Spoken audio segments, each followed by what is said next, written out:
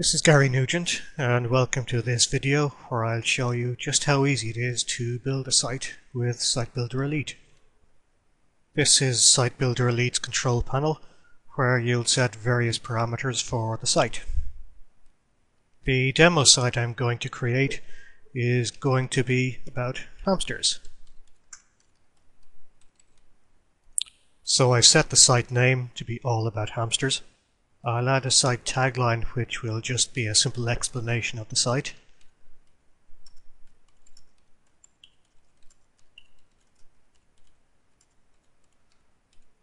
So learn more about the furry little rodents. I'm going to align my site title to the left of the page. I'll choose a rounded rectangle to appear at the top of each page, and I'll set the color of that to orange. Now I need to enter a keyword that my whole site runs off, and in this case it's going to be hamsters. This option is an important one. It's ticked by default, and what it does is download articles to your site using the keyword list you provide to SiteBuilder Elite. I'm going to leave everything else exactly as is. Scroll to the bottom, and the last thing I need to do is to put in some site security information, but in this video you're not going to see that. The last thing I do is click the Update Site Configuration button so all the site setting changes are saved. So that's the first stage done. Each site needs a list of keywords around which to build pages. I'm going to use the free keyword suggestion tool at WordTracker, and the web address for that is freekeywords.wordtracker.com. So my keyword is hamsters. I do the search, and here's the list of keywords returned, along with the number of searches each month. The only thing we need for SiteBuilder Elite are the keywords themselves, so we have to use a bit of jiggery-pokery to extract them from this information, because WordTracker doesn't give a way of extracting only the keywords.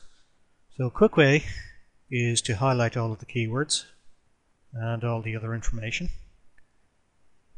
and copy it, then paste it into Notepad. Control A to select everything, Control C to copy,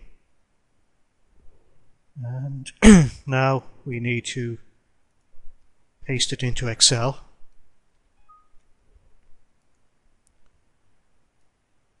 So that gives us 3 columns. We take the center column and copy it and paste it back into Notepad, overwriting what was there before. And as you can see, we still have this search in brackets that we need to get rid of.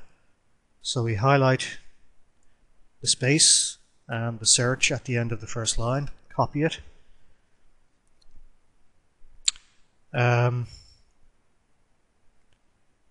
Do a replace. So we paste in the search string we copied, leave replace with blank, and replace all. And there's our full keyword list. Now press Ctrl A to select all the keywords and Ctrl C to copy them. Return to the SiteBuilder Elite keyword screen. Press Ctrl V to paste in the keywords, and click the Save Keywords button, which is just off the bottom of your screen, to save the keywords. So now we're ready to build the site. So I click the Build Site link, and here we are, the site is being built.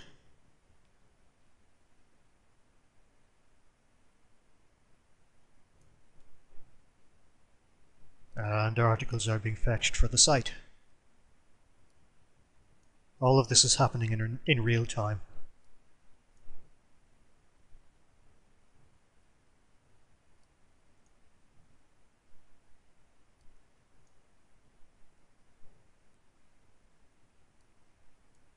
articles are being downloaded from an article directory, so it'll take a little bit of time for all of those to come down.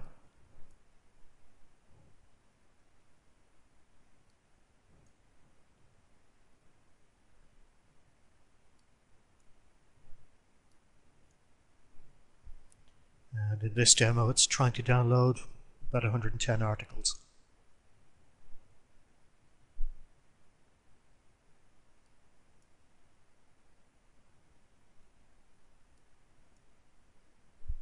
As you can see, not every keyword will actually produce an article.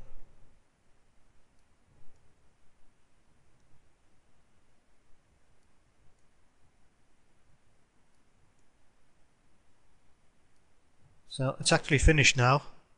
So let me move the window down so you can see that. Okay, so let's look at the site, and to do that I click the Your Site link on the page. That link takes us to the sitemap page on the site. So let's take a look at the home page. So here we are. There's an article about hamsters, beneath which are some questions and answers from Yahoo Answers. And then below that there is some RSS feeds. And you'll get a different selection of content from RSS each time the page is loaded. So looking at some of the other pages on the site, you see there's an article different from on the previous page, again followed by more content from Yahoo Answers and RSS feeds.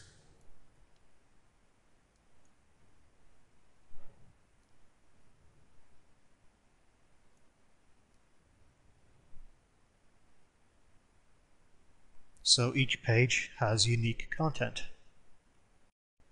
Clicking any of these Get the Answers links will open Yahoo Answers in a separate page.